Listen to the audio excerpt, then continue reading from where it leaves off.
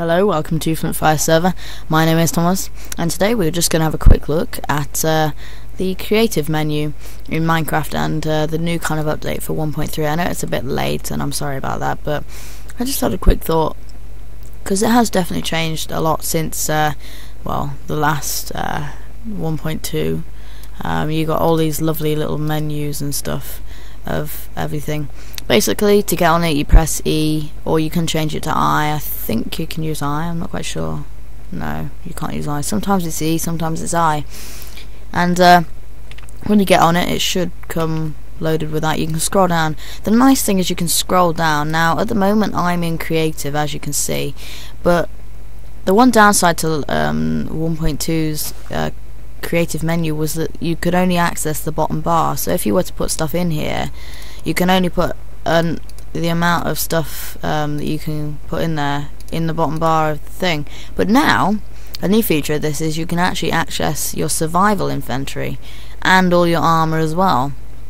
So if I go back to creative and then I go on armor and get some diamond armor, hopefully, if I can click fast enough. This is so tedious. I just want to shift click, but you can't.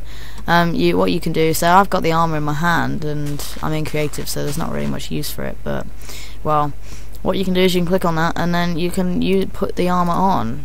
You weren't usually able to do that in creative in the 1.2, but now you can do that. So if we click F5, you can see me. Well, you can see the back of my head at the moment.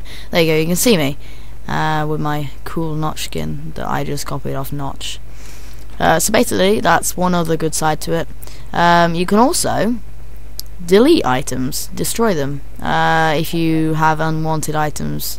Now, what people say is there are never unwanted items. Well, there are, sometimes. I mean, an unwanted item, for example, why would you want a mushroom, apart from making mushroom stew and all that? But you don't need to make mushroom stew at the moment, so why do you need it? You don't. And you don't, it's just taking up too much space in your inventory and stuff. So, you can just destroy the item, and that is now gone. There is no way of undoing it.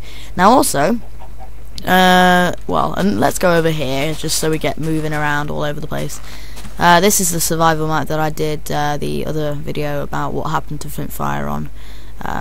I'm playing survival for a minute just so I can get used to it again, because I've always played multiplayer. If you've got any suggestions as to what server you want me to play on, or what server you play on, then don't hesitate to message me and tell me what it is, because I want to play on multiplayer again and I haven't got any ideas as to which one to go on. If you want to have a good server or something, then tell me. So let's get back to the subject. If you open it up, then another good thing is you used to always you used to have to scroll through the items to find the one that you could, and then you went past it and you had to go back up again because you went past it. But now you can search for items, such as, let's go with stairs. Oh, that's not how you spell stairs, is it? Okay, now that'll give you all of the different types of stairs. The jungle ones, the birch, the spruce, the sandstone, netherrack, stone bricks, all of the different types.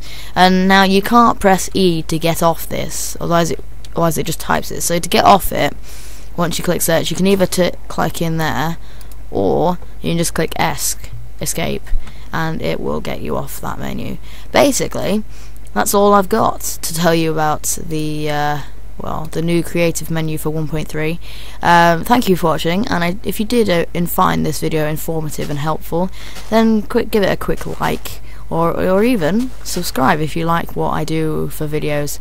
I hope you do enjoy the new sound quality of my microphone. It is considerably better than the one before. I'm using a Behringer C1 studio quality microphone, just to give you a better quality, so you can hear me better, hopefully. So thank you for watching, and don't forget to rate, comment and subscribe, and I will see you in my next video. Thank you for watching.